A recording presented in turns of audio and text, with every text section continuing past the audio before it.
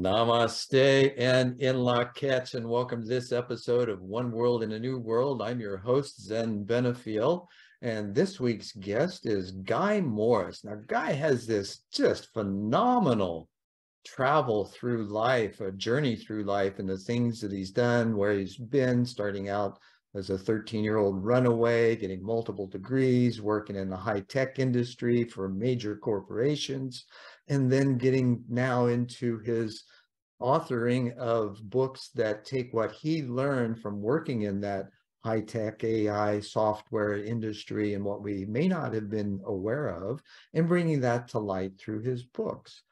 Guy, glad to have you here. Zen, thank you so much for having me. It's a pleasure. I'm excited to talk to you today. So in that excitement, what does, as a child, as you were thinking back, what excited you in how to explore life as a kid? Well, as a child, there's a lot of my childhood that's kind of lost through a level of amnesia. I was fairly traumatized as a child through a lot of violence, a lot of addiction, a lot of neglect. And I try not to talk about those experiences per se. What got you through those, though? Because obviously you're here, you made it. What were the things that you held inside that got you through that? I didn't want my past to define my future. Okay. I wanted to. There was a movie out called A Knight's Tale a number of years ago, had Keith Ledger in it, and one of the lines in that movie resonated with me really deeply, which is, "I wanted to change my stars."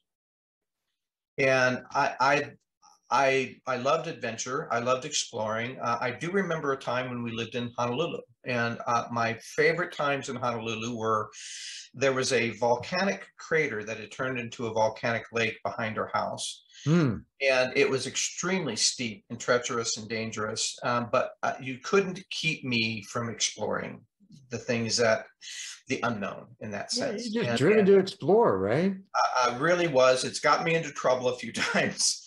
But as it will, because sometimes it's that sense of impending danger that elevates your adrenaline and elevates your awareness that life is short, and it's how we live it, not how long we live it. Now, does that affect your curiosity level, or does it diminish it, or does it actually work as an attenuator for it?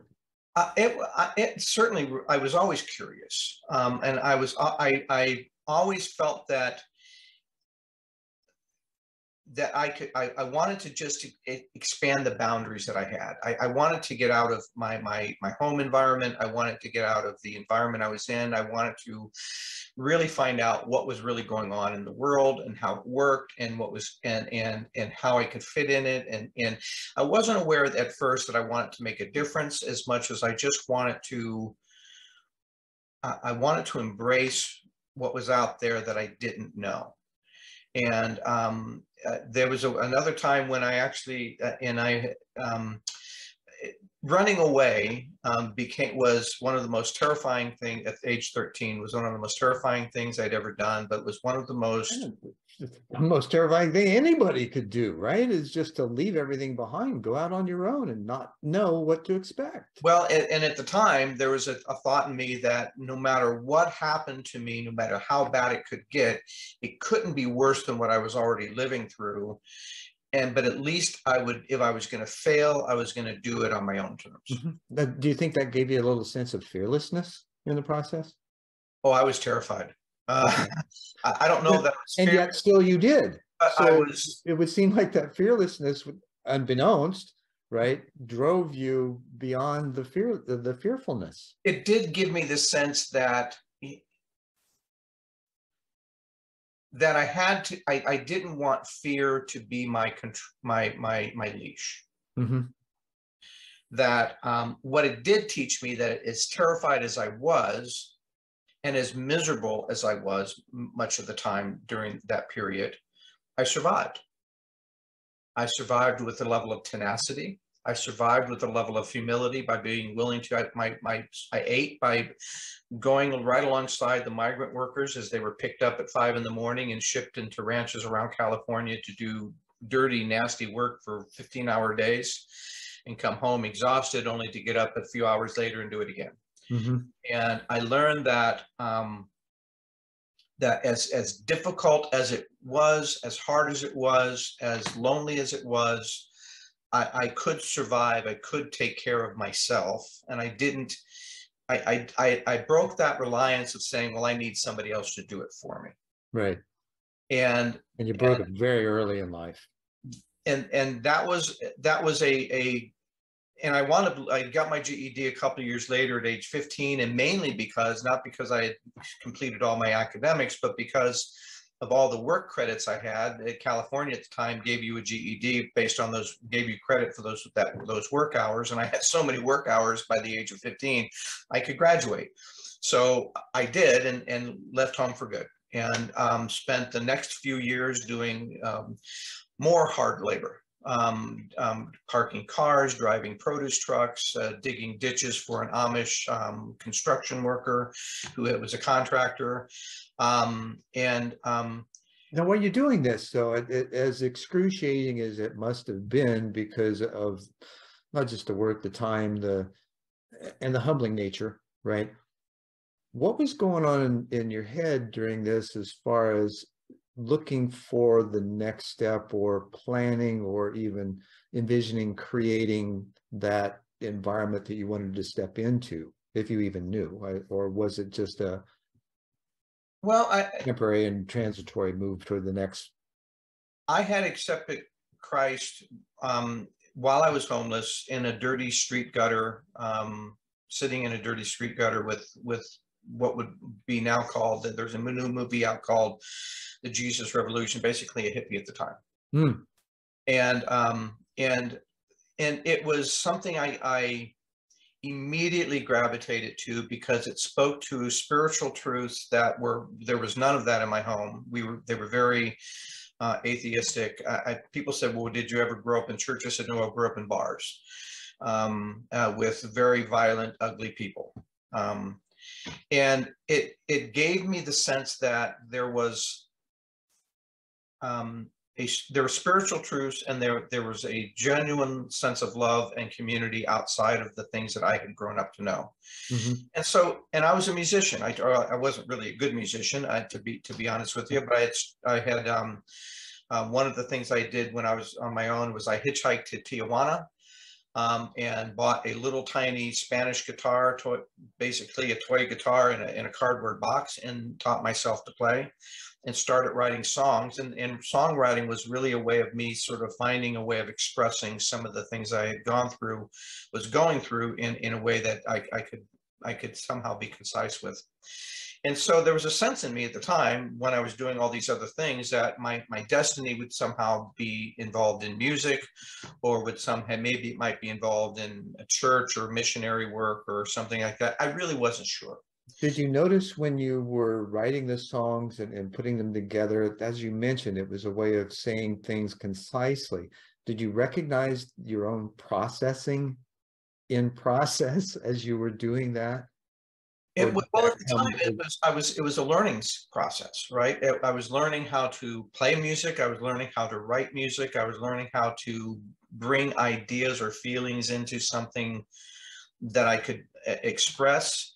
And I was looking at others that I admired at the time, and trying to emulate that. So it sounds to me like you're talking about this inner reflection of what you were seeing in the world, and how you were processing it through your music and your activities, and that contemplative state. I was aware that I did have a active level of trying to understand the world, understand my experiences, and put them into a context in somewhat of a positive way. I didn't want to be one of the people who wrote songs whining all the time. Right. I wanted to somehow, just as leaving home was terrifying, but I came out okay. I wanted to somehow reflect that survivor mentality. Well, and you seem to that have that, that aspirational quality of knowing something greater was available and looking at life through that lens in a hopeful way, rather than carrying the trauma with you. And it was all rudimentary. I was actually still functionally illiterate at the time. I couldn't really read a newspaper fully. I had trouble relating to a lot of things.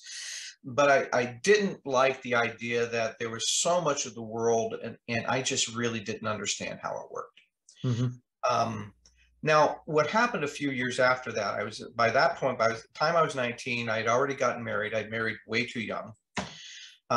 In retrospect, and my first wife got pregnant right away, so I had a toddler. I was still working really long hours, 6 days a week, and it was actually in a time of prayer. I was actually praying to say, geez, should I send my wife back to work for a little while just so I can quit my job long enough to find another job? I just needed to find another job, but I needed income. I needed money. I had to pay the rent. And I was working 12-hour plus days, 6 days a week, and there just wasn't time to go interview or even apply or do anything else. And in that time of prayer, I felt, it was one of the few times in my life where I felt very, very strongly that I was hearing something that had come completely outside of myself. Mm-hmm. And it basically said, I want you to go to college. And at the time, I'm thinking, I've switched wavelengths with somebody. I said, I didn't even, I never took an SAT score. I barely passed high school. I just got a GED because I work hard. I said, this is obviously meant for some, I said, this is weird. And I went back and I got it even stronger. I says, I want you to get up right now. I want you to go to the phone. I want you to call the university. I want you to ask for an application. You're going to go to college. Now, this to me was also terrifying, because I felt that it would just be an exercise in me being rejected, right? And it was the beginning of August. School started in like 3 or 4 weeks, or maybe it was the end of July, but it was like a month or so before even school started. I said, this is insane. I said, I'm a dummy, and I was told my entire life I was a dummy. And I said, well, there's no way this is going to happen. Long story short, a few weeks later, I had to get my transcripts. It was the first time when I got my transcripts that I realized I had gone to 16 schools before I dropped out in the 10th grade, and I missed most of the 9th grade, and I couldn't remember 2/3 of the schools. That was one of the first realization that I had lost a big part of my childhood. Yeah, it'd be quite shocking. But anyway, they let me in. And I was, even though I was like 1.5 years or 2 years deficient from the minimum requirements, they said I was allowed to make them up as I went. And my first thought when I got the letter back was like, holy cow, I thought school was for smarts people who worked really hard in high school. They'll let anybody in. I said, my gosh, this is sad, Not realizing that divine thread that was in it, and your listening, which turned into action, which was driven by... Yeah. Well, I threw the letter away because I said, well, it was like, at the time it was $5,000 tuition. I didn't have $5,000. Now $5,000 today is really cheap, but at the time it was a fortune. Sure. And there was, I couldn't even, I was still trying to figure out how to pay the rent and get a job that wasn't beating me up to the pulp. So I threw it away. Well, the very next day, I got a separate letter from my father-in-law, and I had told nobody I was doing this because I was kind of ashamed of the fact that I was doing this weird, stupid thing that had no chance of success. And yet you were doing it. He basically said, I'm concerned about the welfare of my daughter. I think that I want her to you to be able to make enough that will support her in a way that she deserves. I says, I'm willing to consider paying your tuition and books if you're willing to do work to basically for your survival and consider going back to college. And I says, I know that you've had a disadvantaged childhood, and I can't remember the word he used, but he said, would you consider this? And my first thought was, reading this letter, was, oh my gosh, this is the universe telling me that this is what I'm supposed to do. Yeah, it would seem that way. And so I said, did we take the trash out yet? I think I need that letter. So I pulled it out. It had some stains on it and everything else, but it gave me the ability to go. So I started the college, and honestly, I struggled. I had to pick I needed my wife's help even to fill out the application, because I just didn't know how to interpret everything. I had to write an essay. I didn't know how to do that. And I had to pick a major. So I close my eyes and I point, and it comes up with electrical engineering. And I'm like, okay, so what does an electrical engineer do? It was a bizarre experience of just closing your eyes and leaping off the cliff and hoping that you're going to land without splattering. Now, okay, so that being said, I want to ask you a question. The possibility. So recognizing the voice, the synchronicities, the events that open the doors, your sense. Now, would you say that there is I'm hesitant to call it anything other than a great architect or an intelligence that listens and responds depending on how you really become available to it? I generally believe that God had a plan for me, and he was pushing me in that direction if I would just be obedient. Now, was this plan also embedded in you from the beginning, and it was just now starting to unfold? I actually had been told my entire life that I was stupid, and that if my best hope, I understand that, would be to I'm join talking a trade from the possibility of I the never really setup. conceived myself as a college type. I didn't even know what kind of academic to study. I really had no ambition in that direction. But yet, when this happened, I developed a sense of this is going to radically change my life. I had wanted to escape poverty, and I realized that I now had a path to do that. And not just escape poverty, but to escape ignorance. And I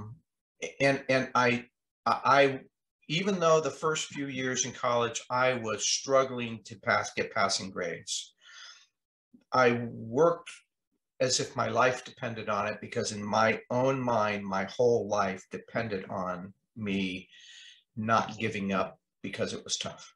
Right. Now, somewhere around my second or third year, something happened. I'm not exactly sure what, but things started clicking. And I started getting faster at being able to read. Maybe it was the ability to read. But I started understanding things, and I started asking questions. And I started asking the kinds of questions that a professor would give a lecture, and my economics class was one of the best examples. I got to the point where I asked so many different insightful questions, the professor would basically get derailed from the whole class curriculum. He finally said to me, okay, you get 3 questions per class. 3, that's all you get, no more. No, you can, if you get more than 3, I'm just going to ignore you. They said, and so if I would raise my hand, he would say, okay, you're on number 2. Are you sure this is the one you want to ask, or you want to wait? And so I started becoming very inquisitive about trying to put these things together and say, well, now wait a minute, what about this? And wait a minute, what about that? And how does this fit in? And wouldn't this mean this? And wouldn't this mean that? And it was like my intellect was coming alive for the first time in my life. And it was an exciting time, but also I wasn't sure what to make of it. I was just going with the flow. I was just trying to pass. And at a certain point, I had finally got I earned I was basically on track to earning 2 different degrees in my undergraduate with a 3rd minor. And I had worked myself so hard that I got sick, and I was in bed for about 4 months, which set me back a little bit. Wow. What was it was it the stress factor that I think the stress, the fact that I got roughly about 4 hours sleep for about 5 years a night. So I was just working myself to the bone, because I still had to go work a part-time job in order to pay rent and buy for food. So I was taking a 22, 24 credit units of class, plus, going to work, plus taking care of my toddler because my wife was anorexic and she was sick. You know, I just was working constantly. And I think I just wore myself down to some extent. I got valley fever, which most people don't know what that is, but you're in Arizona, you know. Yep. Um, Yeah, it's debilitating. It was debilitating for about 4 months. And I was terrified that I had worked that hard to basically fail right at the end. But I pushed myself through. I still graduated. I had to go, I didn't graduate in June with everybody else. I had to go through the summer to make up for what I had missed, but I still graduated. And I had made a bet with my professor, the one that I irritated all the time. And he was also the dean of the business college. And so I said, well, if one of the things we had to do to graduate was to build a macroeconomic model. This is basically an algorithm, set of algorithms that there was about 15 or 20 of them as the minimum model that we had to build. And we had to predict the GNP, we had to predict unemployment, we had to predict the interest rate, which were all the key real indicators in the economy at the time. And the way he graded it was whoever was closest to the actual numbers, they got the A, and the farther away you were from the actual numbers was how your grades went. And I really wanted to go to grad school. I was now in love with the process of learning, and I was inspired by men of the Renaissance who were not just artists, but they were business people and scientists and architects and doused in religion. So they were extremely well-rounded individuals in that sense, and that well-roundedness allowed them to see all aspects of their life with a clearer and broader lens. You know, and it allows you to observe life as much as be a participant in it. Right, and we see artists today who are just artists, and there's a one-dimensionality to what they're doing, as opposed to men of the Renaissance who were extremely deep in all these things, and that inspired me. So I wanted to go to grad school, but I was out of money. The person, my father-in-law, who had offered to help me out, was in a coma at the time, and the rest of the family thought that I was just nothing but a leech, and I was taking money that they wanted to inherit. Sure. And so I knew I couldn't count on that anymore. So I made a deal. I said, well, if I can beat everybody else in the school, would you consider me for a scholarship? Well, I spent, I pulled out the stops. I had a theory that was an unproven theory about productivity of technology impacting things and acting as an accelerator to the economy, but nobody else had developed any of these theories. There were no algorithms. Nobody else were thinking about these things. So I had to develop that myself. And so I spent every night from about midnight to about 8 a.m. In the data center, because that was the only time I could get unfree access to the data center. Because everybody else was, all the smart people were sleeping or partying. And, but as it turned out, I not only beat everybody in the school, but I beat the Federal Reserve, I beat the Horton School of Business, I beat the Northwestern School of Business, I beat all of the national banks, and by a long shot. I was 0.1% off of the numbers for 2 quarters in a row. Which made you very attractive instantly. Not only did I get my scholarship, that I took, I was accepted into Harvard, which I didn't take because it meant a whole level of financing and money that I didn't have to go there, because I didn't get a scholarship at Harvard, or I would have gone there. But I was in Arizona at the time, and you know, for me, as you know, 70 degrees meant it was dead winter. And you know, looking at some of the pictures of Boston and the kind of snow and ice that they got, I was just like, no. So UOA was a better choice. Well, for me at the time, and yeah. It meant moving my family and a whole new an investment in wardrobe that we didn't have. It was just impractical for me at the time. And later on in life, I regretted not doing it, not finding a way, taking out a loan, doing something like that to do it. But you know, well, even so, it sure seems like you were able to take advantage of that and move into some areas that few travel. Well, it got me my first job at IBM and allowed me to really, it set the template for thinking outside the box, being an innovator, being willing to take risks that others when others were really just trying to play it safe to get that next job.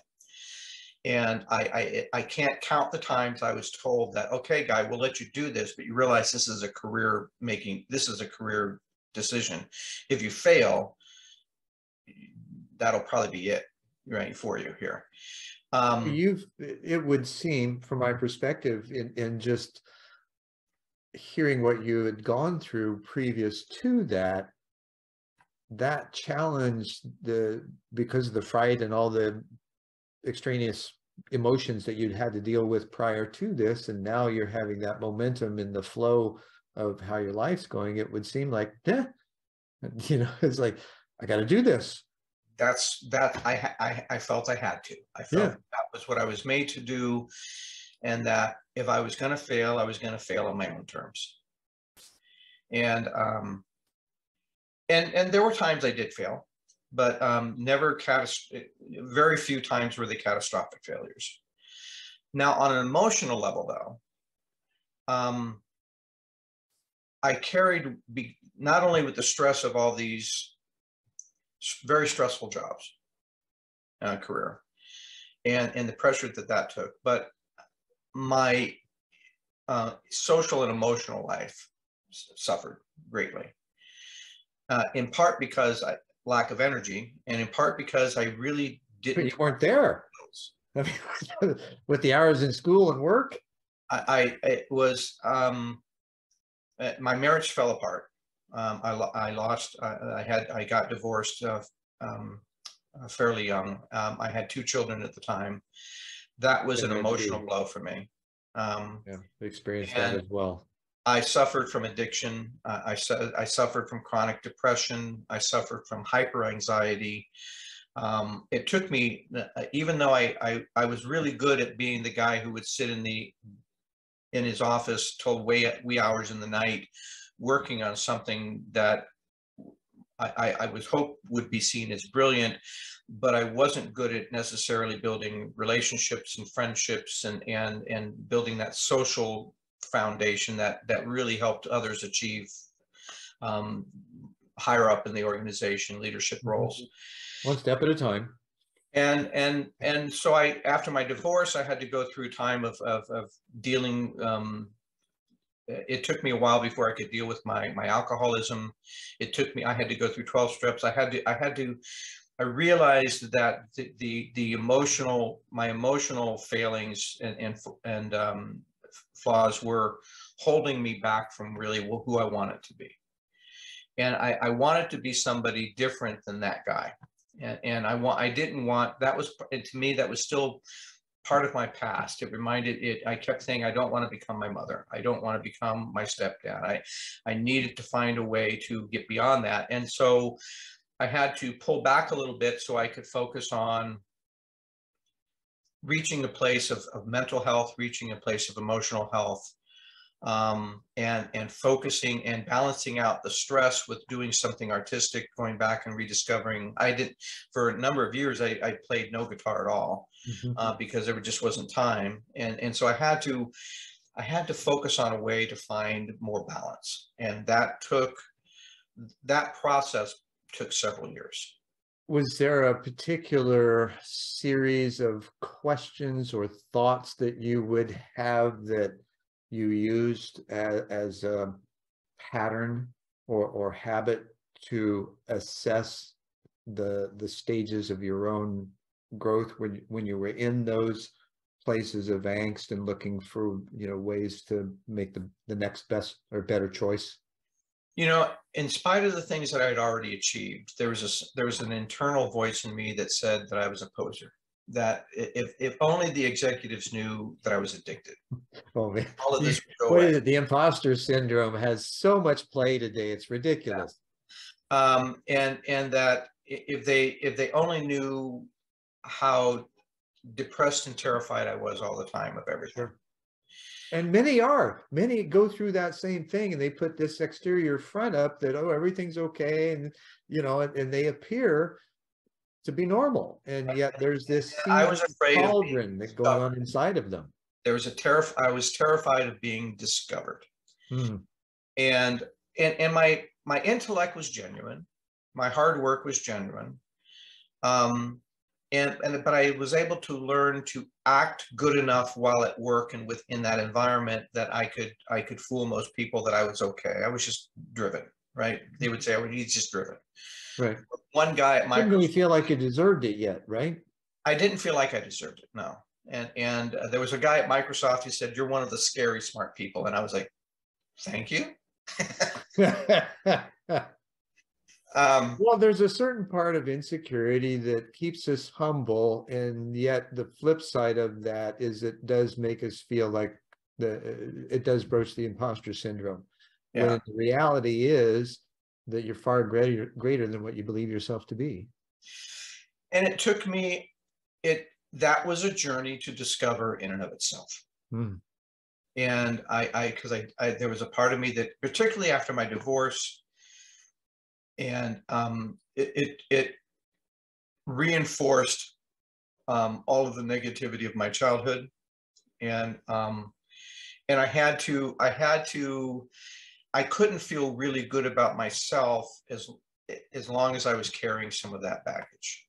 Sure. So I had to find a way to deal with that baggage, and it was partly in through my faith. It was partly through seeking out therapy and counselors and things of that nature. It was partly in trying to realize that life wasn't just about work. And that was when I bought a boat and started diving and started and I earned a Coast Guard charter captain license because I wanted to be able to charter out my boat and take people out. And it was learning how to record, and I started writing songs for Disney. And it was part of it was trying to explore that there's studies that our brain has two hemispheres, and that if we only focus on one hemisphere, we become imbalanced in our perspectives of the world. And I was trying to intentionally round out all of the analytical work that was being done on the right side of my brain with trying to build up my ability to be more intuitive and creative and sensitive and in touch with other people on the left side. It's interesting in that right left hemisphere, and you mentioned the intuitive nature as well as the analytical. And I find it really interesting that we kind of overlook some really simple things in the brain construct, and the pineal and hypothalamus are both part of the chakra system, and the corpus callosum is the membrane in between the two hemispheres. The hypothalamus sits at the bottom of the corpus callosum, and the pineal sits at the top. Yeah. So these are interesting perspectives to understand. Well, maybe and I don't know how this conscious effort to ignite and explore would be like in process. However, it seems to make sense that transceiver with the corpus callosum, because that's where the exchange of information takes place and how it's translated into each hemisphere, as I understand it. And then you've got the hypothalamus on the bottom, the pineal at the top, managing other, for lack of better, energy systems that then impact our neurochemistry activity. Right. So there's just, and I don't know that has any particular significance other than just the consideration of, the more understanding of how the brain works and the things in it to help it do so. Right. As we understand more of ourselves and step into that flow that you've been talking about, that you've, I'm sure, recognized that it's the acquiescing to it. It's the, in scriptural terms, I guess, it's part of what submission is. Yeah. Well, and that was part of it. I realized that going back to that inspiration from men of the Renaissance, I realized that I had ignored my spirituality. I had ignored my creativity. I had ignored people. I had ignored any sense of I had reached a level of success, but I wasn't really spending any time enjoying any of it. And I wasn't exploring the world anymore. The things that had been a part of me, the things that I loved as a child, I had basically subjugated to the transition I had to make to build my intellect up where I could build a living for myself. You know, it's funny. Now I'm just going to throw this guess out that this was in your mid 40s. Actually, I started dealing with these things in my, I divorced in my late 20s because I had married so young. And it was in my early mid 30s that I started dealing with my alcoholism, and then I bought the boat and I started trying to make that transition and realizing that I needed to balance out my work with life. And I needed to figure out what that meant, because that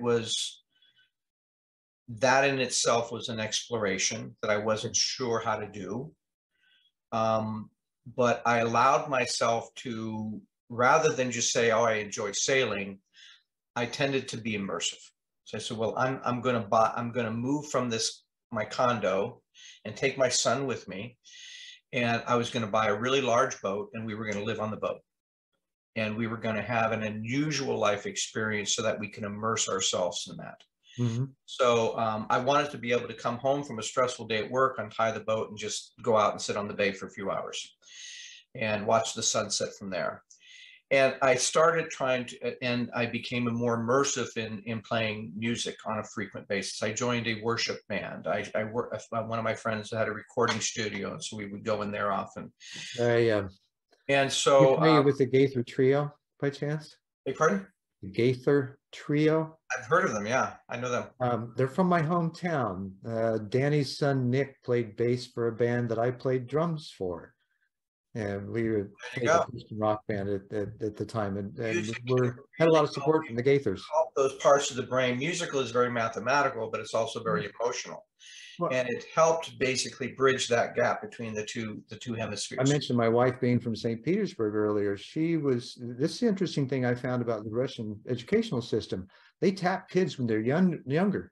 They assess their ability, their aptitude, their skill set, and then they put them on a track for learning. At 5 years old, she chose piano. She had the choice between gymnastics and piano. She chose piano. So she was on that track all through school, graduated from a conservatory as a world-class pianist now, or was then, and played, accompanied Baryshnikov and some of the Russian ballet groups when they came through UC Irvine. And she was reconstituted. So yes, the music, the hemispheres, she was trained early with the solfeggio tones, where now these are things that are just coming out in the American music scene, if you will. And these kinds of things, the way that the Russians treat their children and educate them is far different than the diminished capacity that we have for students in America. Right. Because they're not treated that way at all. all. Honestly, I was self-taught, so I was never that accomplished. But that seems to be the way to get beyond the deficits in the system. Yeah. You know what you want to learn, you go after it, and you figure out how to do so. And I was more inspired by many of the rock musicians from the LA framework at times. Oh, yeah, you had plenty there. Crosby, Stills and Nash, and the Eagles, and James Jackson Brown, and obviously the Beatles inspired just about everybody. Tom Petty, and so there was a part of that, all of that was more influencing me musically, and it wasn't as much about. I had a really good job. I wasn't looking for a change in career. I was looking for a more balanced life. And to be happy. And to find those inner senses of joys that could soften the stress of having to perform for CXOs and VPs and take those career risking decisions. Sure. Now, nice segue. The career risking decisions. All right. So you went on into a really intense initial development process with AI and the software and the things, and you were really working with some high level, globally affecting software programs. And it started when I was with an oil company. I had left IBM and Burroughs at that point, and I had to be. I was essentially an evangelist for technology to solve operational issues, and so I was actually the first person in the entire company outside of a couple of people in IT and executives to get a personal computer. And because I had promised that if they did that, I could transform the way they did operational budgeting. And that was a success. And then I said, well, now then they put me in charge of their global auditing group. And there I had to communicate with people on all the continents. But there was a lot of risk in sending letters or doing phone calls because they were always tapped. Mm-hmm. And so I set up networks and used computing technology in the early stages of what was the ARPANET at the time to basically do communications across the borders.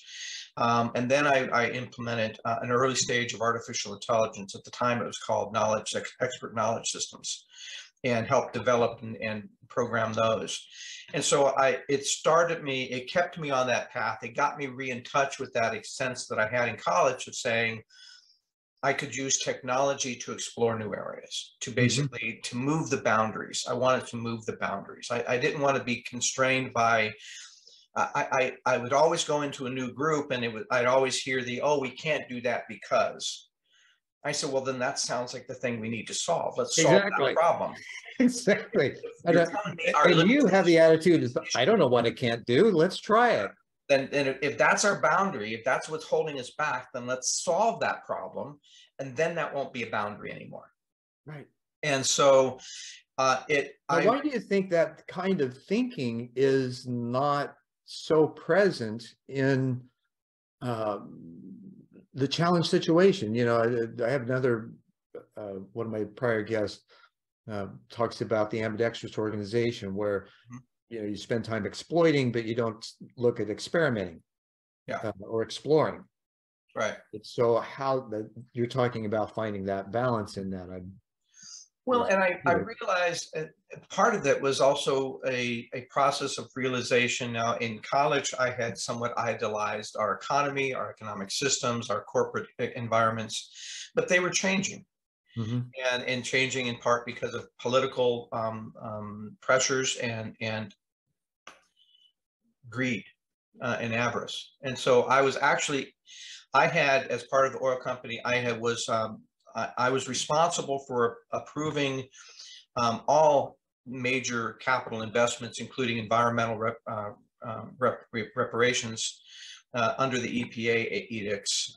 And so I was in the boardroom during the time when we had some of our own scientists, some of our own geologists were coming to basically present what would then become climate change studies. And they were just simply talking about the decrease in ice sheets in the Arctic Sea, and correlating that to levels of CO2 in the atmosphere and fossil fuel emissions. And I was in the boardroom when they started presenting this. It was the first time they had presented it, and I had encouraged them to present it. And when I watched the chairman of the board fly into a red-faced spittle spitting tirade about how this doesn't sell oil and that we sell oil, and anybody wants to bring this topic up again, they're going to be fired. And it was the first inclination that I had that corporations weren't about experimenting and building a future. They were about optimizing their profits right now. Right. I found a couple of phrases recently that work great. Two agendas: profit over people and planet, which is what you're talking about. Exactly. People and planet over profit, which is what we're hopefully working towards. I grew to have a little bit of, I used to believe in that ideal, but the more I worked at high levels of organizations, the less I believed that they believed it. Possible. And so that was, I think, that was one of the impetus, that was one of the motivations for me to, now in Christian studies, there's studies of prophecy. And what bothered me about prophecy in most of the ways that most people taught it it was evident to me that they were including that the prophecy really has two pieces in a sense. It has an allegory and then it has an outcome. And most of the emphasis for most teachers were on the allegory, interpreting the allegories. And I felt that was highly problematic in itself, but I found that I could see consistent levels of biases in those interpretations. Well, it would seem cultural biases. To a critical thinker, incorporating the probability of some of these things being true, right? That science and allegory would have to dovetail at some point. Well, I realized that most of the problem with allegory was that it was the person writing the prophecy's inability to describe how something would happen, but only that something would happen. Mm-hmm. And so I was always looking for a way of looking past the bias, and there were cultural biases and racial biases and nationalistic biases and even religious biases that, you know, it's us against the Pope, or it's us against, you know, it's us against Islam. It's I felt that all of those things were deeply flawed ways of analyzing what was going on. And there was a time that I was actually reading National Geographic at the time. And it was a particular set of studies dealing with the radical decrease in the last, at that point, short period of time of a couple of decades, of fish stocks. And they were not just saying it's not just the East Coast, but it's in Europe, it's in Asia, it's in Latin America. And it was basically a result of overfishing and pollution and fertilizers and activities of man. Mm-hmm. And they were actually calculating fish stock decreases of 30% or more. And that struck in me a prophecy in Revelation called the Seven Trumpets that talked about a decrease of a third of the fish of the sea, third of the birds of the air, third of the beasts of the land, and third of the rivers being so polluted you couldn't drink from them.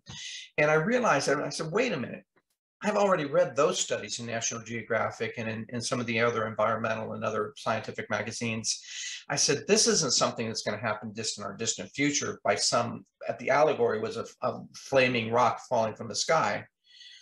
This had already occurred. And it wasn't that the prophecy wasn't about God coming to destroy humanity, but as much as a warning of how humanity would destroy itself. And I said, well, wait a minute, if that's the case, if I stripped away the allegory, its entirety, I forgot about the allegory, but I focused more on the outcome. What was the result of that? What was it that said would happen? Has it happened? And I could calculate the probability of that happening. Right. And there seems to be enough data from various sources to support pretty much any direction you would like to look at, and it would offer trending stats. Well, and I decided that I actually spent some time. I gathered up some data. I was with the oil company, so I had access to highly sophisticated linear regression algorithm tools and probability tools that the geologists would use for calculating the likelihood of finding oil here or there based on geologic data. That I could use these tools, and I could use this data that I collected through a couple dozen magazines to develop a probability model. That what was the probability of the fish this happening? What's the probability of this happening? What's the probability? And then what's the probability? And I only took about 15 unique prophecies. I thought, well, I could definitely get data to say that has happened. Mm-hmm. And what was the probability of all these things happening since 1947, 1948? And at the end of a 3-day weekend, where my son was at my ex-wife's house, I came up with a probability that was 1 in 1.4 trillion against random chance. Now, at the time, I thought, well, either my math was really, really bad, or I was onto something, and that even if my calculations were off by a factor of 100, it was still an enormously large number. Well, and by the same token, this wasn't something that you were just stepping into. You had a history of developing models that were pretty darn accurate. Yeah. And so that experience, that exercise in curiosity, mm-hmm. Radical curiosity, I'd say. Radical curiosity to say, well, it's not just the lunatic standing on the corner holding up a sign saying the end is near, but that I could start using a new filter to basically look at the world events, look at politics, look at economics, look at social economic events and trends, to start to understand what was happening to the world that I was so dissatisfied with, and that in some ways would terrify most other people. Mm-hmm. It gave me a lens in order to analyze it and put it into a perspective. Now, are you also, now that you're looking at this, are there other parameters such as other calendars and what their predictive qualities were, their allegories to, as you said earlier, such as the Mayan, the Sumerian, the Egyptian, the Hindu, or the Kali Yuga? Ironically, one of my books, The Curse of Cortez, dealt with, it started off, and it didn't start off looking at prophecy, but it ended up looking at mythology and prophecy of the Mayans. Mm-hmm. And I started off because I had written a short story for my son. And this was part of my learning how to exercise my creativity. I was a single parent. I had computers, but a lot of time, but no money to go anywhere because I was paying off debts. So you spent a lot of time in the creative space. And so I basically decided that he would love to read. So, and of course, kids love pirate stories and lost civilizations and lost treasures. And so I wrote him a story called Paolo and the Shark. And I was writing a sequel to it and was exploring real historical lost treasures that I could use as a leverage. And the one I came up with was Henry Morgan. Most people don't understand the story. I'll take a little short detour. Raided the 1672, raided the city of Panama, took back $1.5 billion worth of plunder and 600 slaves, but then he cheated all of his men, disappeared with almost the entire treasure on 3 ships, none of it ever seen again, but Morgan survived. Ultimately, he was sent to England because he was a hero. They knighted him as Sir Henry Morgan. They made him lieutenant governor, gave him a garrison of soldiers, sent him back to Jamaica to get rid of piracy. But he went into this drunken, haunted, depressed debauchery, burned his logbooks before he died, so the world would never know the truth. 3 years after he died, the whole city of Port Royal sank into the ocean, including his grave. The locals at the time say they've been cursed by Morgan. Now, I was fascinated by that because I said, well, one, it's really harder than you think to lose 30 tons of stuff, 3 ships, and 500 or 600 souls without somebody finding something. And 2, it didn't sink because he came back with an empty vessel. So it went someplace. Right. 3, something changed Morgan. Something traumatized him so badly that he would give up $1 billion plunder and then hide the truth. So that got me onto it. What took me well over a decade of researching what could have happened to that treasure. And I won't go through all the sequences, but it tied into a discovery by Mitchell Hedges in 1911. But it tied back also. I met Anna. I met his daughter. Well, part of his story was that he was on this particular island called Roatan for 7 years, dug up thousands of artifacts, claimed before he disappeared off that island that he had found Atlantis, and then showed up several months later in New York with $6 million, 1911 dollars, so it's like 250, 270 million today. And when they asked him where he found the gold, he lied. And so there was something about that island. And that got me researching the island. And that island tied to an Inquisition massacre that ended a 2,000-year pilgrimage to the island before the Spanish said, why are people canoeing 50 miles to get here over open ocean? What's so special about this place that it's a pilgrimage? That got me looking at the geology of the island, the mythology of the island, the mythology of the Maya. I ultimately tied it back to the Mayan 5,000-year calendar and the Mayan creation myth. Now, in their creation myth, they talk about being created and destroyed multiple times. Mm-hmm. And in the second destruction, and they was destroyed by a massive fire and then a flood. Mm-hmm. And I would realize that the calendar, the 5,000-year calendar, and their creation myth epochs lined up. And that they were basically the calendar was basically to count these large epochs of time where the world would change. Right. And the last epoch was their apocalyptic one that ended in 2012, upon which they said there would be this darkness and deception that would follow the world. Now, in the second epoch where they were destroyed. And as I understand that, if I could, take a moment to reflect this. Jose Arguelles was a good friend of mine before he had passed, and brought a lot of that calendaric knowledge out. One of the things that we discussed was that after the escalation of consciousness and raising of awareness up to the solstice of 2012, then what, right? So the next phase of that basically is, once that awareness is present, you take it with you. So everywhere you go, there's a shift in vibration, and that which doesn't match it will rise to the surface for reformation or review or reconstruction or just elimination. Right. So that's the period that we're in now. Well, all of the things that are coming to the surface. Construction, I realized that lined up directly with the Younger Dryas asteroid event in 12,900 years ago. And so they had actually described, so there was a civilization that had survived that event in Latin America and learned to tell about it and then write about it, and it became their mythology. Mm-hmm. And that tied into the Inquisition, then tied into Chalam Balam, who was the prophet who wrote about the end of the world prophecies for the Maya that would happen at the end of the fourth epoch, which ended in 2012.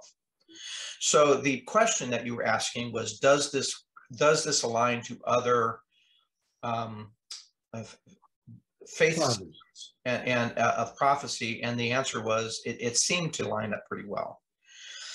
So it gave me a new perspective of how to analyze prophecy without a lot of the overt bias dogma that you see out of many other places where it's taught. Well, that's usually when it comes from a specific events as opposed to allegories. Yeah, and regarding the mess, right? That's usually within the particular faith, mm-hmm. right? That there's this reticence to take the larger view, multiple perspective view through all of them simultaneously, and then see what filters out as being consistent. Yeah. And the other thing I realized, so that one of the realizations that prophecy was less about God destroying humanity as much as a warning of how he would do it to ourselves. Second thing I realized was that prophecy was really a bad tool to try and predict the future, as opposed to try and understand events as they would occur. To basically line up the lesson, what was happening, and then realizing how that would line up, and then using that as a way of inner reflection to say, well, how am I supposed to respond? What's the response? And the response is not to get an AR-15. The response is not to dig a bunker. The response is not to go to war with the things that you think that are against you, because all of those things tend to fulfill the prophecy in itself. Yeah. The response was more of a spiritual response of saying, well, how do I change in order to be prepared for what's going on a spiritual level? Because it was clear on all of them, one of the consistencies was that the world systems itself would be corrupt. And it wasn't a lesson on how to correct the corruption in the world systems, but there were always lessons on how to basically respond as an individual. And this one indicates— So it started changing a lot of my thinking. It changed my priorities in my career. It changed my faith and reinforced my faith in a lot of ways, but also helped me to basically separate the way I would evaluate these things versus how a lot of churches would do it. It changed my priorities around my family. It changed my priorities. It was part of this revelationary time period I had to go through to start healing those inner wounds and start to realizing what my own purpose might be. And one of the reasons why I write now is because of multiple of these lessons. Now, I want to go back real quickly to a great story that ties into why I write about artificial intelligence in my stories along with prophecy. Mm-hmm. There was about the end of this period, and I had now met my second wife, who I'm still married to for 30 years. She's she's the angel sent into my life to balance me out and to keep me sane. And keep me connected to the compassion and love and everything else in the world. And we come in with basically two things that we need more than anything. That's to love and be loved. Yeah. And she, for a long time after my first marriage, I had convinced myself that I was so bad in relationships that I should never, my first marriage was such a disaster, I should never do that again. Well, it does it take could be some time worse. to mature, right? It's easier to be lonely as a single guy than to be miserable as a married guy. So, Absolutely. But so things had started changing. So one of the things in my constant reading and discovery and exploring things, I ran across an Associated Press article. So it told me that this was something that had somebody looking over as an editor, validating something of what it said. It was a very short article. It's one of those little blurbs you see in like Omni or one of the pseudoscience magazines. Sure. And it basically said, not kidding, a program has escaped the Lawrence Livermore Laboratories at Sandia. If I knew anything, contact this professor at the laboratories or this FBI agent in charge of the investigation. And I just did a full stop. I kept reading it over and over again, thinking I had read it wrong. And then I cut it out and I taped it on my monitor and I looked at it every single day for months. And I thought, this is either a typo, because it didn't say a program was stolen, didn't say it was lost, didn't say it was corrupted or that it had malfunctioned. The verb that it uses is a program had escaped.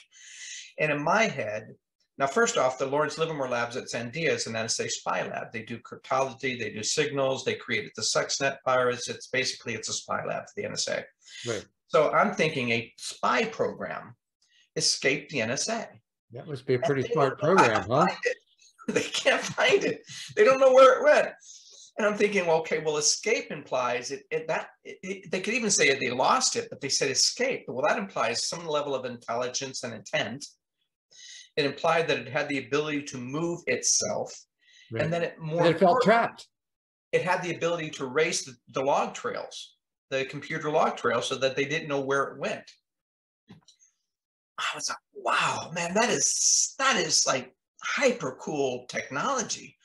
So what was it designed to do that it had that? First off, I wanted to figure out how they could do that. What were the technology architectures and technologies it used to do that? And it took me months to figure that out. But then I figured out, once I figured out, okay, well, that's plausible. That's a plausible scenario.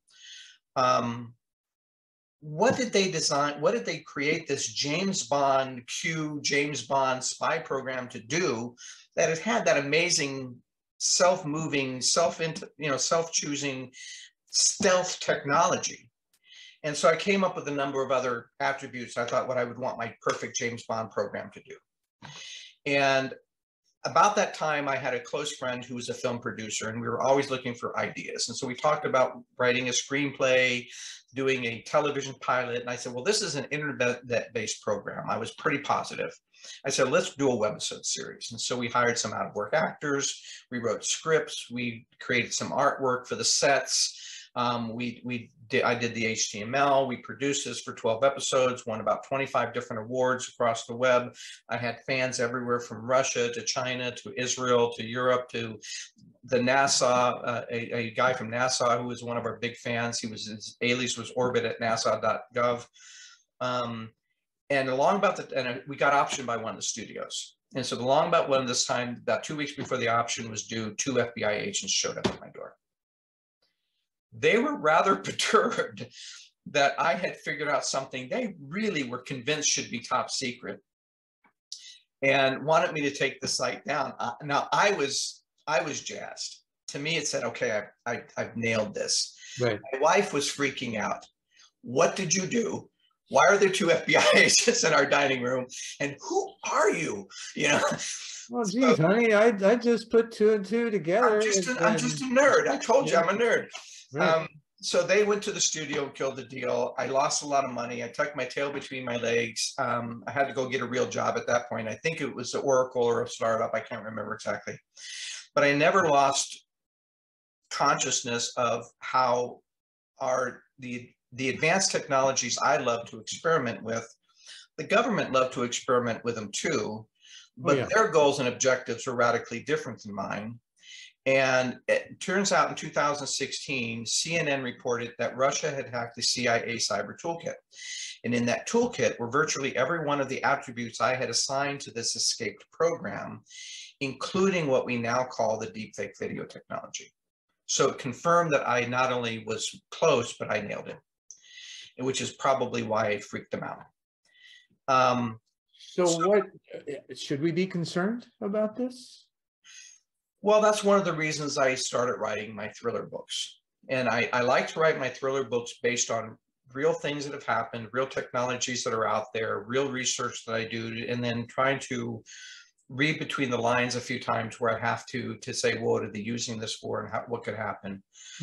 Well, But you know, because tools can be used or abused. It depends on how you understand them. artificial intelligence, right? could be a powerful, great tool that, we're already using it to help detect cancer cells and CAT scans. We're using it to help manage projects better. We can use it in logistics. We can use it in a lot, material science, nanoscience, pharmaceuticals. There are a lot of positive uses for the technology. But then I had to kind of come to the spiritual sense of saying, well, wait a minute. If prophecies are correct and we're living in a corrupted world, knowing what I knew about the greed of the corporations I had worked on, about the deceptions and the way they would spin the truth to basically serve their own means, could I assume that our government or other governments were basically benevolent in their uses of these technologies?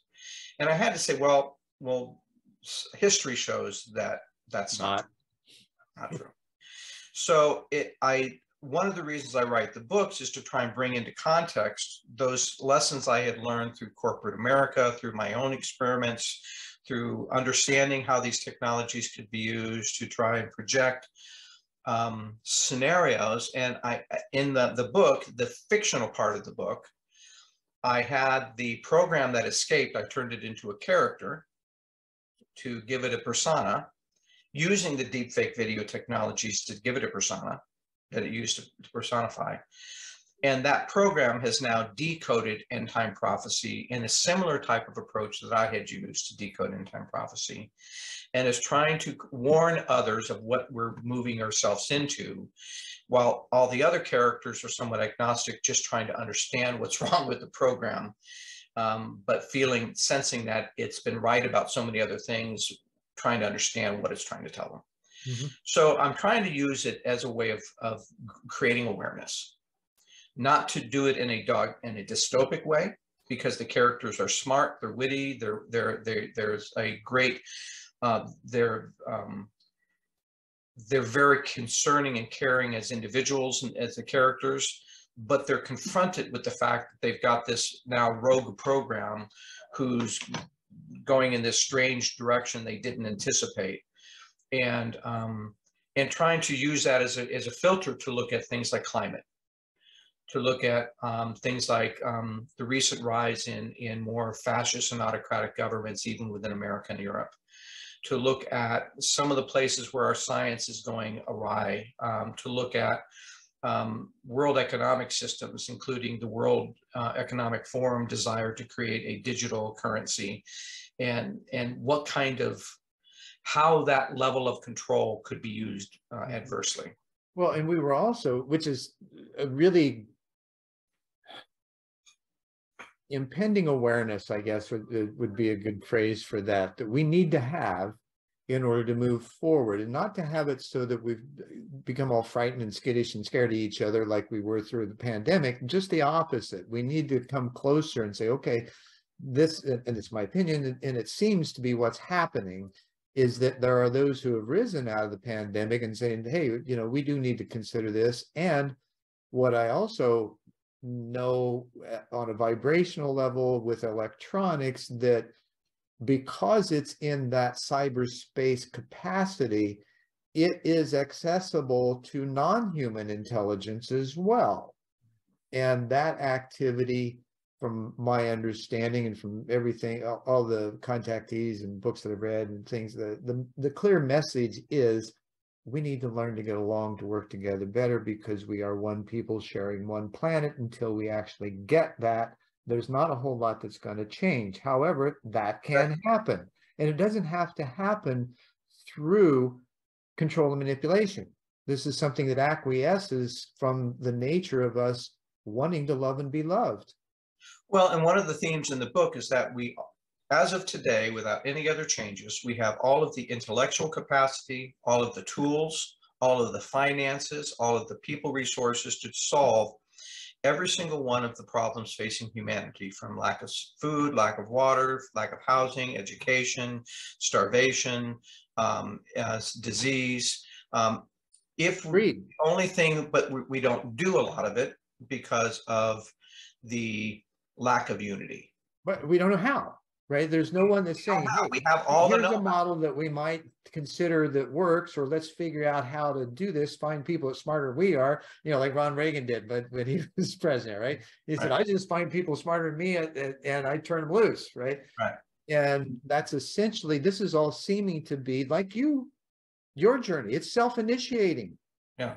Right? It's this willingness to step up, whether it's from a spiritual place, from a rational place, from a logical place, from a deep emotional place, that it just all has that sense of moving into a different, almost a new time scenario, like Jose mentioned with the Mayan calendar. We've had this escalation of consciousness that's coupled with the solar system moving into a new area of space, right? The age of Aquarius. Well, what's the shift that takes place in that on a very subtle, energetic level? And then what's the trickle through on a planetary scale as well as a human scale? Because there are those factors that we don't consider. And maybe this program actually is kind of helping to facilitate that process. Helping to at least raise awareness and look at all of these holistically, of how all these things are connected. Right.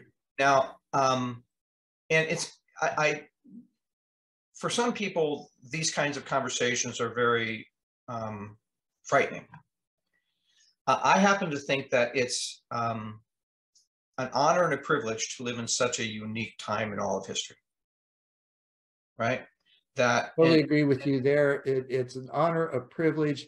It's humbling, and the real ability that we have to let go and step into, and I call it a perfected form, fit, and function, because I mentioned Valentina Morovina to you earlier, the Russian academician who studied the science behind this global mutation that's happening in humanity. It's a biospiritual event that has scientific proof that it's happening.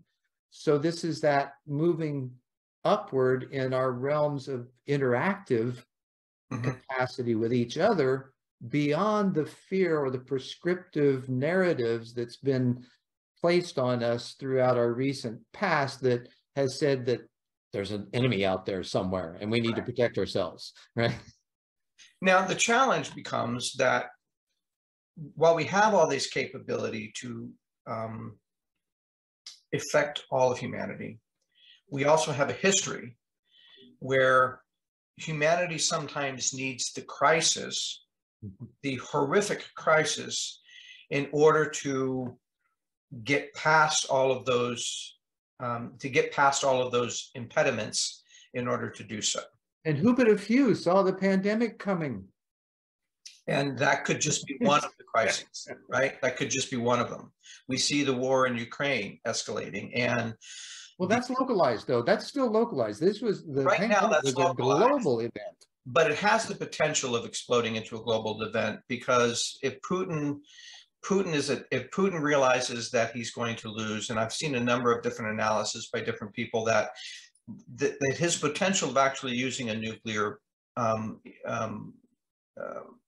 weapon in order to gain a hand is not out of the realm of possibility. Well, that's a Western thinking, in my opinion, because I've done a lot of research, and my wife's from Russia. We've got a lot of Russian folks that have been in higher places, and there's a different mentality that the Westerns don't understand about the Russians, and they're not there to harm people. That's never their intent. I don't think this is a Russian problem. I think it's a Putin problem. That could be, however, in what he got when he took over in the state of Russia now, he is to be commended for what he's been able to do with the country. The facts are he's rebuilt it in a lot of different ways. And those are facts. Just look at the economy and what's going on. Okay. But he's done it in a corrupt kind of economic environment where he's basically, and we don't, oligarchs. And we don't in the states and corporations and how the political system is run. I think it's a kettle black specifically. But there are other where this basically become into a global environment. And again, these are ways where we put our attention that it really doesn't need to be. What we need to put our attention on is how we can work together to resolve this, to move forward and drop the fear of it happening. Correct, but I don't think that part of that is giving him a country that he's basically invaded for no reason. So no, it wasn't. But those were Russians, Guy. Those were originally Russians. Kiev was the original capital of Russia.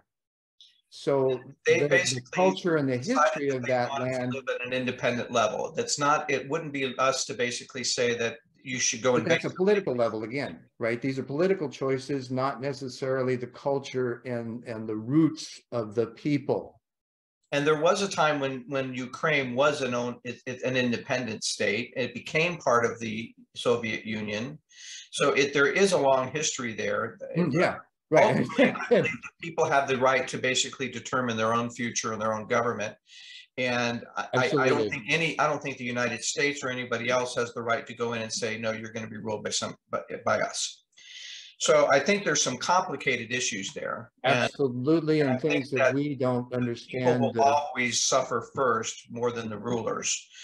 But I have to look at the mentality of a guy like Putin to say, well, what is he capable of pushed into the corner?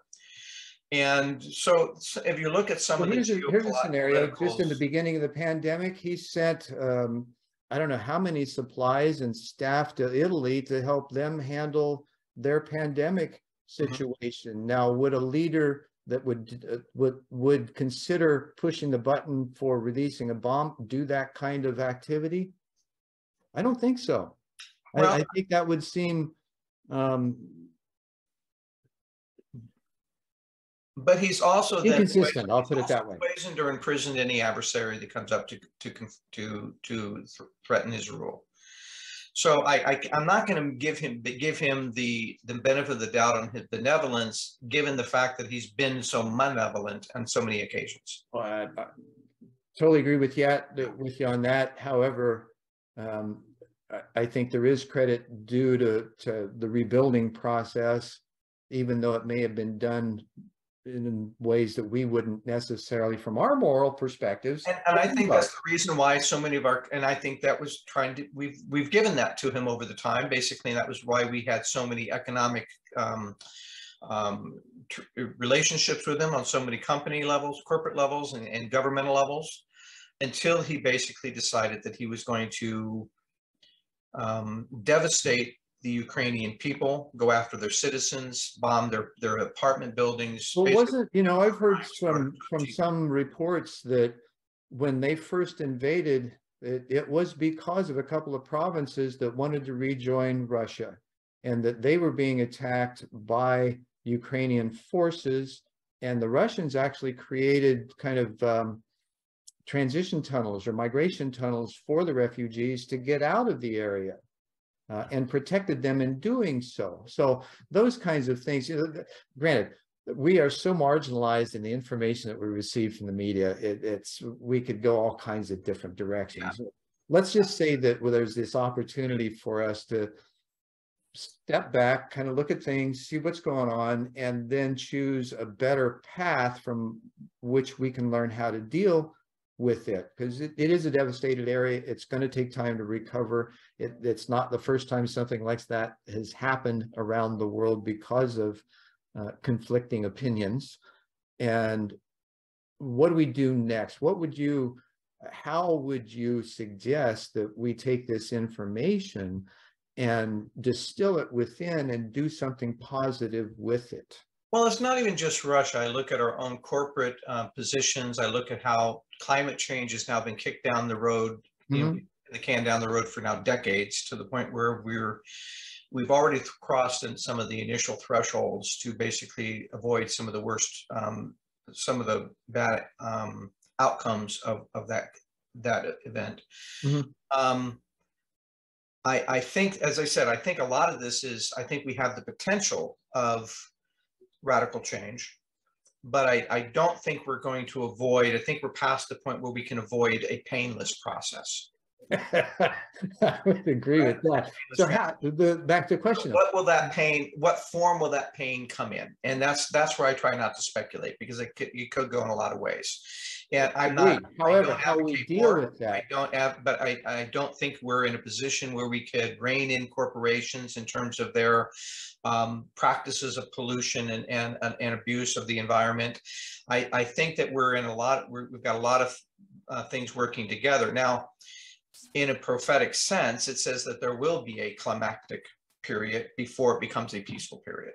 And so you always have to have chaos before order, and yet it's the natural process from chaos to order. Now, we're in a place, in my opinion, where, like Matthias de Mott said in Tucker Carlson's interview recently, that even with all the marginalization from the narratives, and we're still finding that place where we're recognizing what we're really seeking is positive, empathic resonance. And that's what's guiding us from within, is what feels right to do. What I'm discouraged about is that the people who have that mindset are not necessarily the people in power to basically make that change happen yet. So we will get a change. Now, one of the things we brought up earlier, some of the aspects of the newer phenomenons of governments recognizing, at least admitting, that UAPs are real. Right. We don't really understand what they are, that they are more likely interdimensional than interstellar, based on just the logistics of light years between galaxies. That there's now. And there's a great quantum physics or quantum reality theory that Nepian Close posed in 2010 called the triadic dimensional distinction vortical paradigm, in which they posit that consciousness, space, and time are tethered across 9 dimensions for the human experience. That doesn't mean there aren't any more dimensions. It's just we're limited to that in our realm. Well, string theory postulated there were 11 dimensions. So let's just say that some of those dimensions could explain some of what we would call spiritual realm, right? Right. Different vibrational frequencies that we can. Different levels of perception. We can't hear certain frequencies. We can't see certain wavelengths. You know, there are aspects. Apparently, some can. Right? We've been calling them psychics and witches and weirdos and all kinds of stuff over the years, right? Prophets. And so exactly, there are prophecies that talk about the coming of the Lord with his angels, and that would have a meaningful impact on the transition of the world from our current transition into a new one. So it's possible that is part of what might happen. Can you imagine now if we were all of a sudden able to see all of these other interdimensional beings or ships, and with capabilities far beyond our own, that we're now at least admitting to at a governmental level, that we've somehow known about. I mean, you look back at the art of the Middle Ages, there were some of these vehicles depicted in art. If you look back on old biblical and other prophetic from the Indian, and I mean, been around. They've been around. If there was if you look back on some of the Mayan prophecies, we see some of this evidence, or Mayan mythologies rather, we see some of this evidence. That would have a transitional effect on the world as well. So let's say that if that might be the catalyst to change us, to basically move us away from this sort of corporate, or it might be the result of the acquiescing to a higher vibrational level in ourselves, because as we ascend in consciousness, as we open ourselves up to that unknown, that nothingness, the unconditional love that we're supposed to carry, that changes our frequency. Now, that also changes our ability to perceive, because we've made that ascension, if you will, in vibratory levels, which affects our entire being. So that, in effect, would seem to hold the possibility of allowing us to see these things more often, or experience them, and perhaps even begin to. I think the difference is because, and I think I don't see that as the dominant trend in our social, economic, political systems. No, at least not now, because we're not there. But what I do see is that the people who are more inclined in that direction, are more sensitive, who are more spiritual, will be more prepared for this transition when it might happen. Now, so that preparation, people that are better prepared for, just as in any chaos, there are those who really, who you would never think of being leaders or being dominant in one environment, become so in another environment. And it could be that those are the people that will basically make this transition more successfully than the others who immediately want to pull out their AR-15 and shoot at them. Well, I see that as being just like we saw people wanting to shoot at a balloon. You know, right. Well, check this out. Some of those actions are really beyond my comprehension, but those are the people who would not do well during this kind of transition. Oh, sure, and those, from my opinion, because I'm like the eternal optimist that, you know, folks like to poke fun at, and I don't mind, because it's okay. Still, I'm still there, right? Better. That's a good thing to do. To be. Oh yeah, I think so, and I'm still realistic, right? You know, having a couple of master's degrees in business doesn't mean that I'm a wacko. Exactly. I have a real good understanding of the hard and soft skills that we need to have in order to facilitate people, places, and things to do stuff at any level. So that being said, when you have these the combinations, the synergies of the rise in vibration, of the skill set that the individual has developed over their lifetime, and their capacity to implement that in new ways as they are called to do, for lack of a better, right? Because that's a sense. We can't think our way through a system built on vibration. We've got to sense our way through it, or feel our way through it. And that's something that we're moved to do, rather than something that we think about. Oh, I want this, you know, as an entrepreneur, I've got this goal, I've got this vision, I'm going to back out the steps to get there. It's the same kind of process. However, those steps are laid out in front of us once we make the choice to move into them, or so it seems. Do you find that pattern consistent in your life as well? Well, it's certainly been consistent in my life, and I think it reinforces the concept for me that it has to start on an individual level, and that we have to then have whatever realm of influence we have that's where we have influence, you know, that whatever the realm is. And some have a bigger realm of influence than others, right? My realm of influence is I wouldn't say it's great. I have my business community who now are seeing me become an author. I have the people reading my books who are responding extremely well to the themes of, yes, this is the world we live in, but there's something else going on here that we maybe don't quite understand yet, but we need to maybe pay more attention to. Right. And through the series of the books, I'll be talking about some of these other larger issues, and including the interdimensional beings and how that might be part of prophecy as well. And what is that transition leading us towards? My realistic probability analysis says that we still have the influence of the, and I'll just call them the Bilderberg. How about the oligarchs? Yeah, we basically have that influence over economic systems, and they're not likely to give up easily and absorb this sort of perspective. easily. And so I do think that we will have to, based on history, we will have to go through some sort of chaotic transition time. A groundswell of activity that disrupts the people that are focused on the other end of that, the other side of that transition, as opposed to absorbed with the fear of the chaos itself, will do better. And there will be a number of people who will, the ones absorbed, caught up in their Twitter and their celebrity, idolization and their love of money and their love of their, there are people who will not make that transition well. Right. And it's unfortunate, but there are a number of those people. And there's an interesting, in Charles Schwab's, not Charles, COVID-19, the Great Reset. Yeah. He asks a great question that kind of has a two-edged sword to it, and this is what you're alluding to.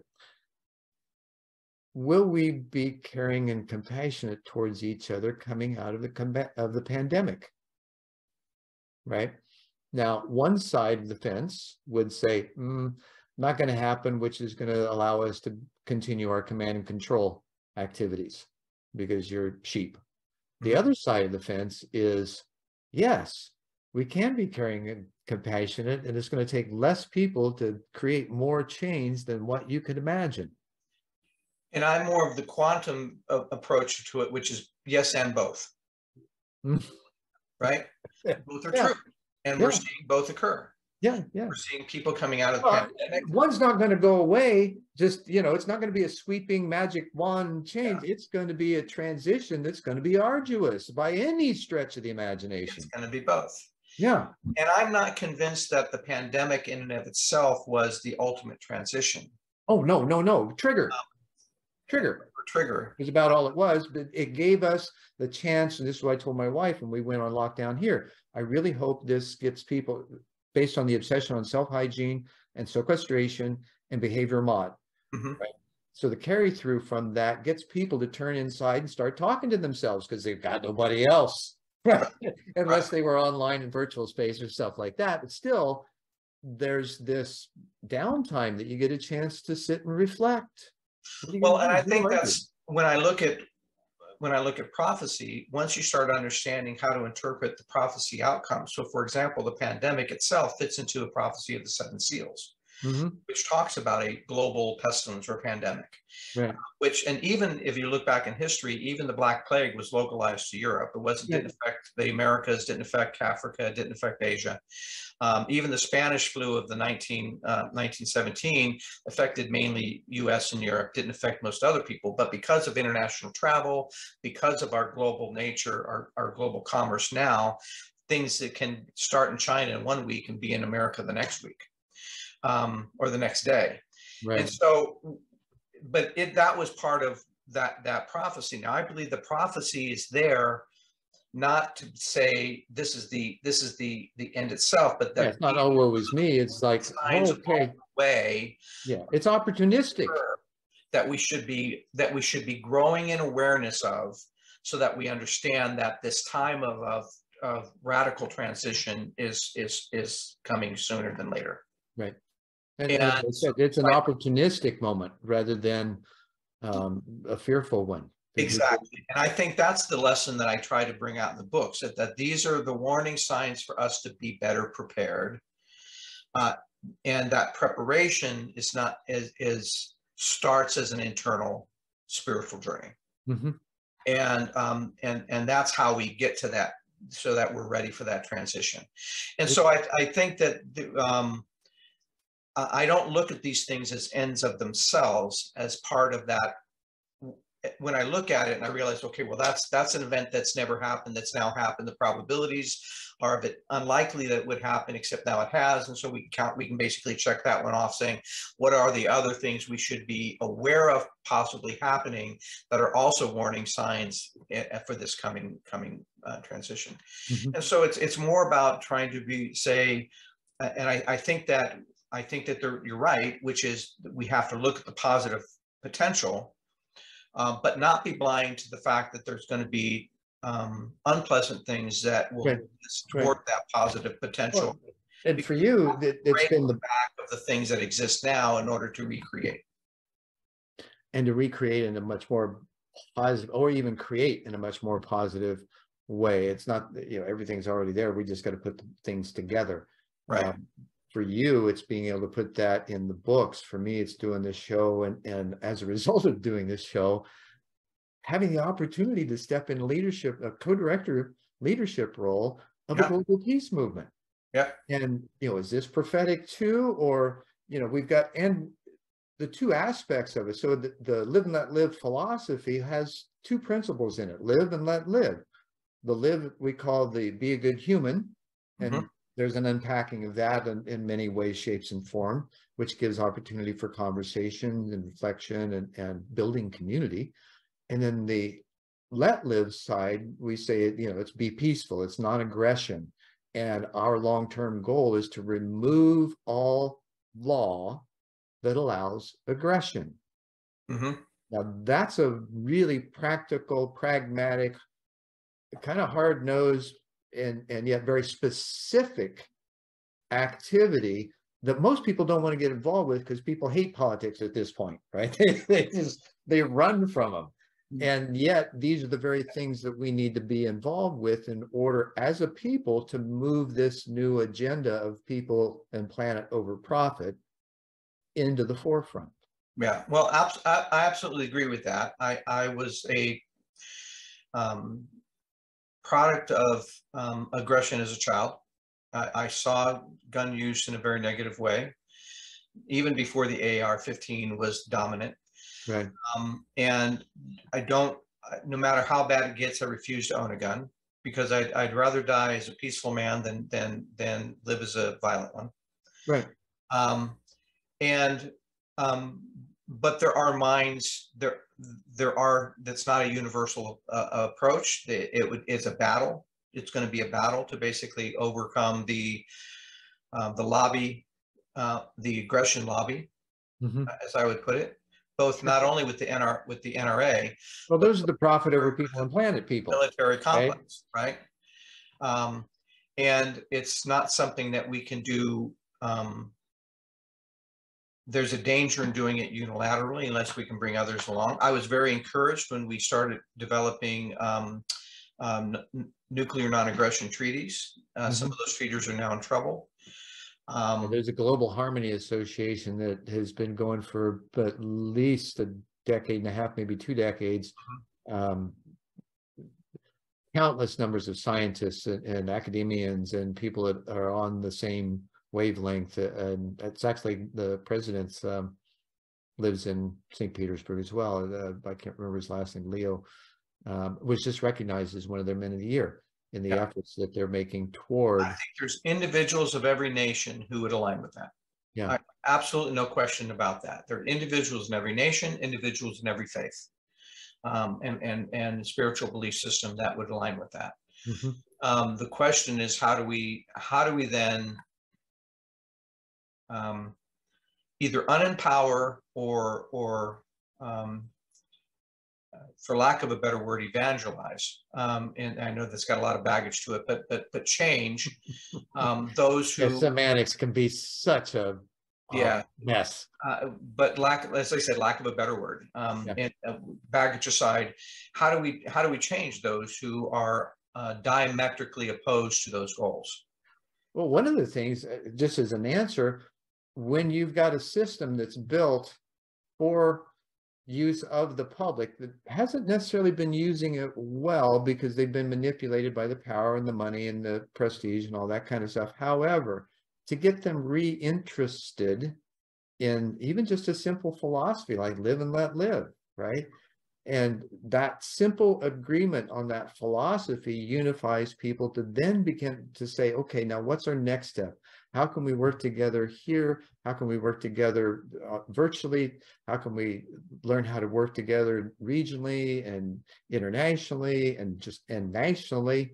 And these are things that as these activities develop, that we can even bring forth, where we've got a social enterprise concept where we help people do peace events and earn money with that so that they can feel some prosperity in their locations. And we've got everything to help them do so. Part of our expertise is running large events, so we've mapped out situations to help them. So it's a hand-holding process, which is really what we need to do. We need to all learn how to hold hands and share the skill sets and the activities, the materials, the processes, templates, all those kinds of things that we have maybe in some cases been hoarding, waiting for the right moment to share, that now we've got this capacity to do so. And perhaps with all of these prophetic fulfillments that you're seeing, maybe that's what's in process. Well, I certainly think that some of the elevated anxiety is moving people more in the direction of how do we counter this on some level. And I think some of the events, some of the activities, some of the legislative proposals, maybe even though they haven't been accepted yet, at least they're gaining some greater prominence. I think the banning assault weapons is a step in the right direction. I think more treaties around peace. I believe that we should be signing more treaties with artificial intelligence to avoid lethal autonomous weapons. And right now, China, Russia, the U.S., Iran, North Korea, the actors who have a tendency of putting a lot of money in weapons have refused, but there are 140 countries who've said, yes, we need to do this. And so I think there's still I think that's one of the things I learned in getting through some of my own transitions was that you need to do the right thing, regardless of if others are going to support that or if you see an immediate outcome. The fact you need to start by defining what the right thing to do is. And for me, for long, it changed as I had to change myself. But pursuing that with vigor was the most important thing, without necessarily trying to define what the outcome of that would be. Right. That's the best advice that I think anybody could give anyone for this process. And I thank you for that. And it's a great segue to close with. We have been going far longer than normal, and it has been exciting. Wonderful conversation, by the way. It's been a wonderful conversation, Guy. I really appreciate it. And it's good to talk to someone of your caliber, easy for me to say, and exchange the kind of ideas and reflections that we have. Well, thank you so much. It's been a very interesting conversation, and thank you for having me on your show. And best of luck to you in your new role, an executive role. And I hope we stay in touch. We will. And thanks again, Guy.